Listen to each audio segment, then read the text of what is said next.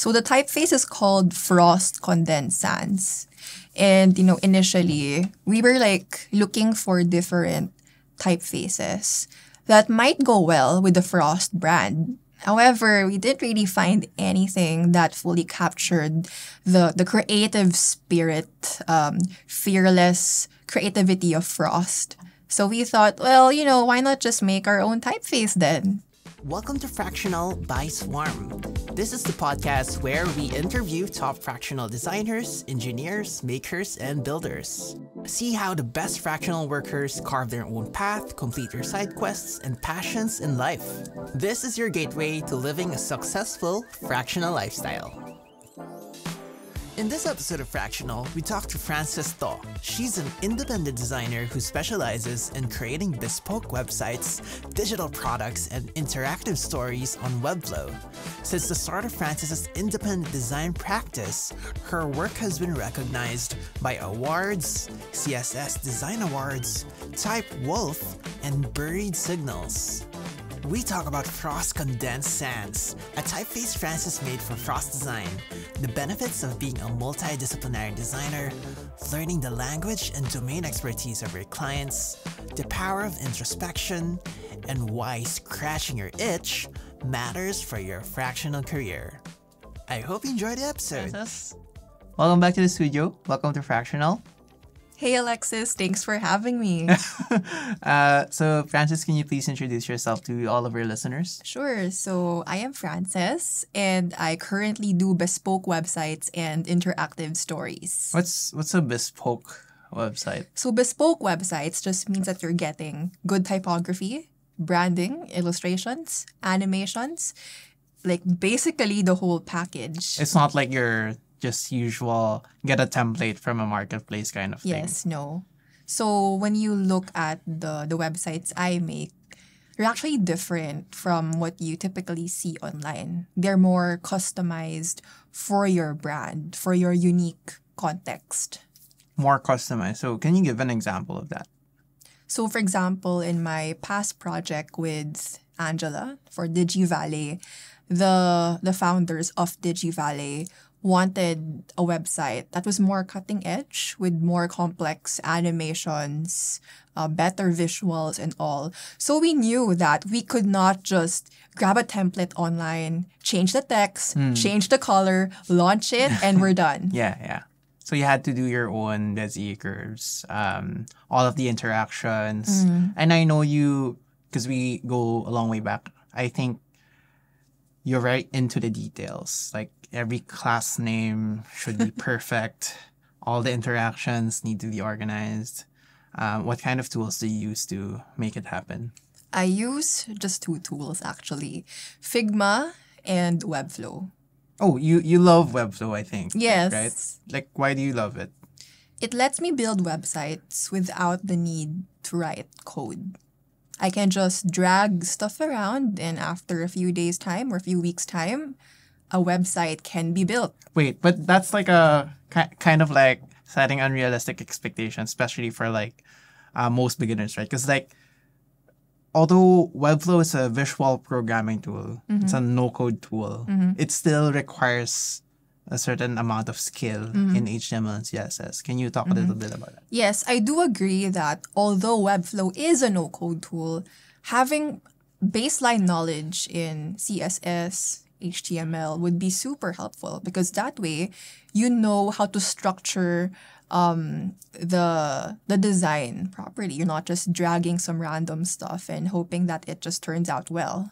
Okay, cool. So Frances, you are one of the talented designers I know in the local scene in the Philippines, and you've been a product designer. You co-founded a startup. Why go like a fractional designer life right now? Sure. So last year, I just wanted to do my own thing. Actually, for the longest time, I've been thinking about that.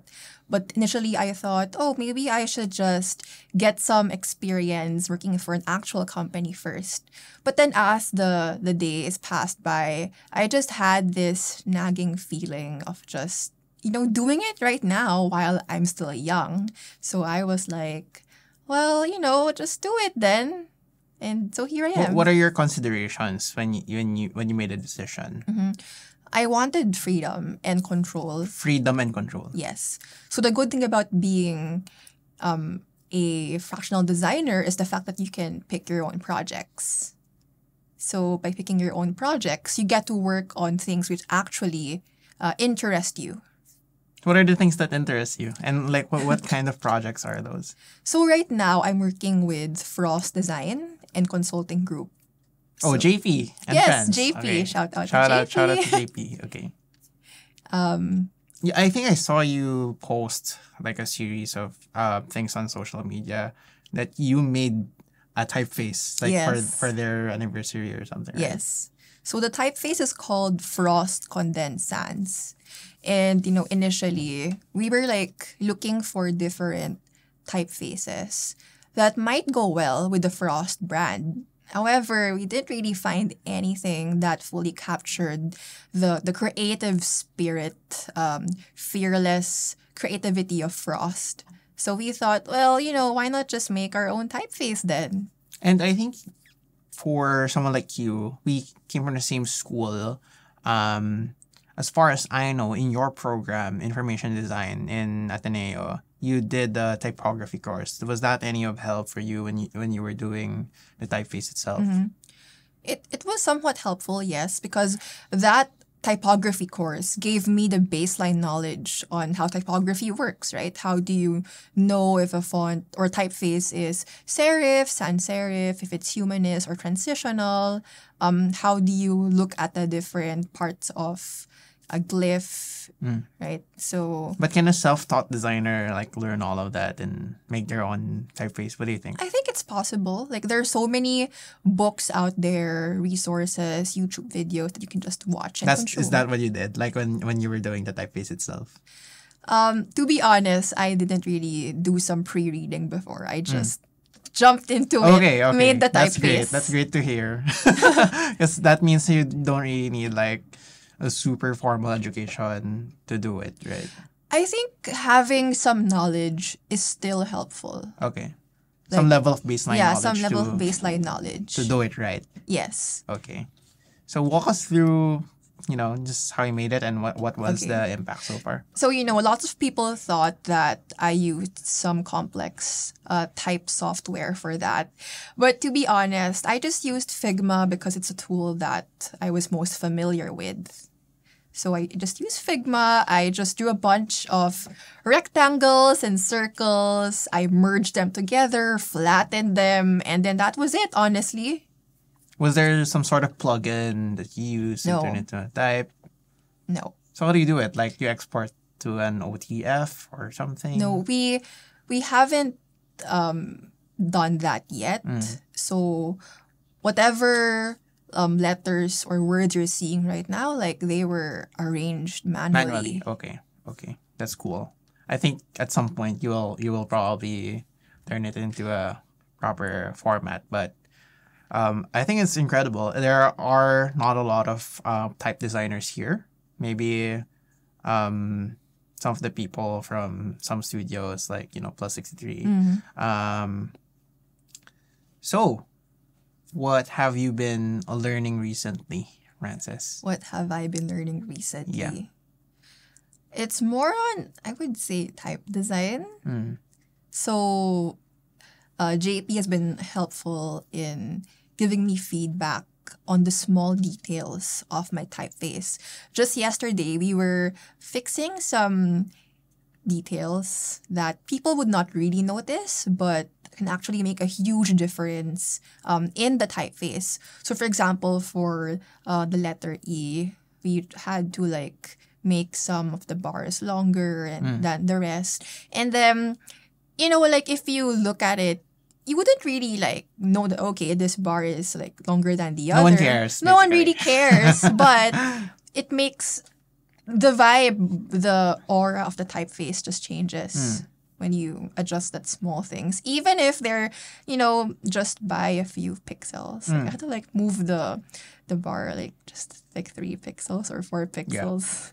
And then it made it all better. One of the most important things to, top tier designers, and this is something we believe at Swarm, like it's something that we need employees to care about, is like some level of obsession over the craft, right?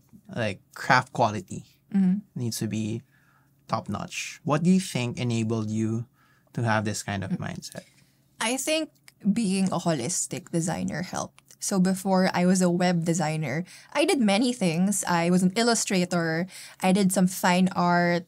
I did graphic design, some photography. I learned how to write a bit.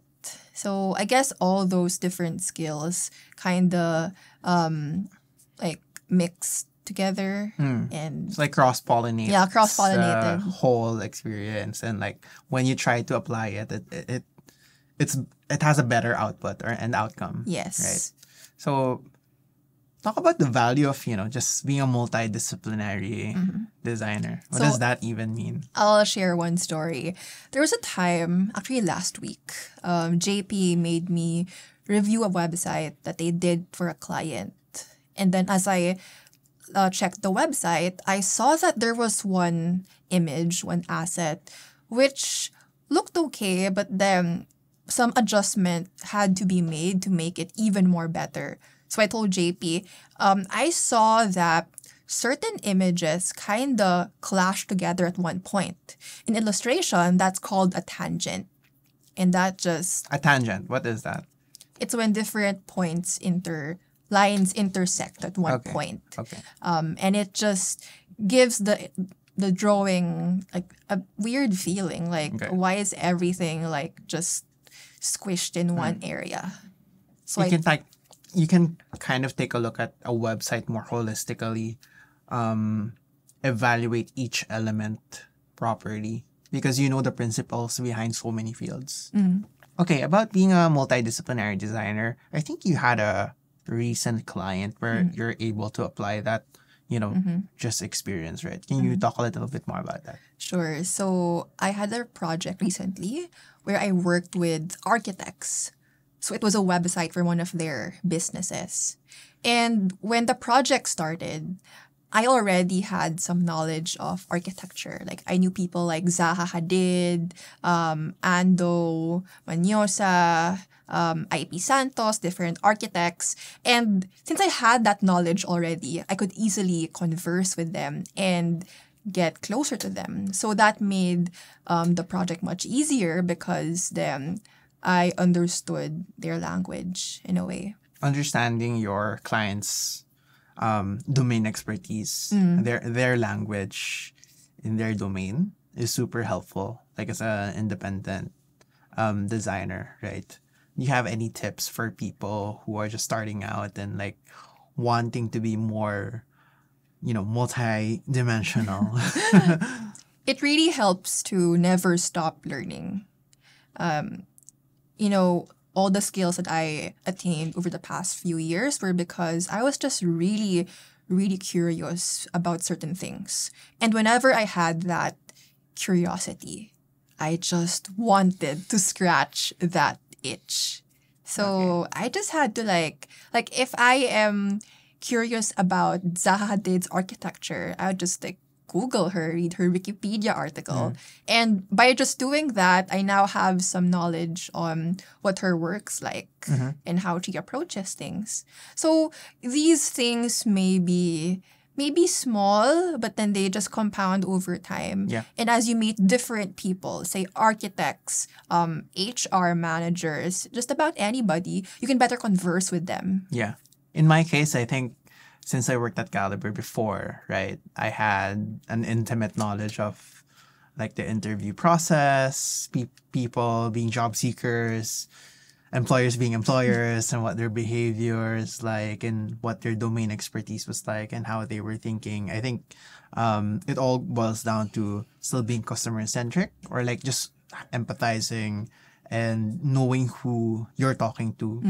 I think it's the same, right? Like, would you feel like it's the same for when you were contracting for different types of clients or like different studios? Definitely. I really think it helps to know stuff about your client. Like, don't just talk to them when the meeting's there. Try Googling them. See what they like, what they're into. Just stalk them. Yes. To a certain extent. Yes. So I do that too.